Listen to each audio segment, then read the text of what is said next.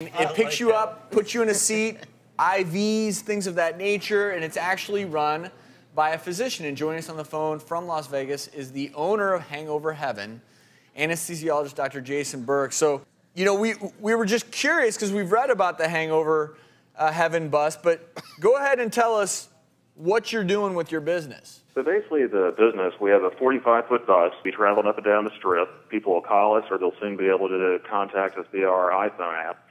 We'll come and pick them up, do a short medical history, have them sign a consent form for treatment, and then we'll place a small pediatric IV after giving them some subcutaneous lidocaine and give them, based on which treatment they elect for, we'll give them IV fluids, IV anti-nausea medicine, IV anti-inflammatories, and IV vitamins, which will resolve their hangover.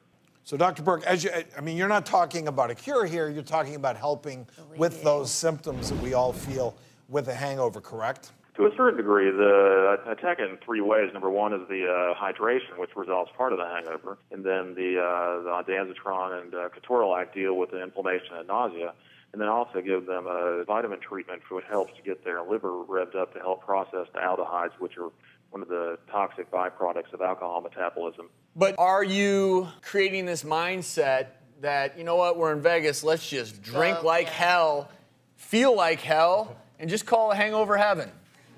And I'm going to be good to go in 45 minutes so I can drink like hell again tonight. I just don't know that feels right.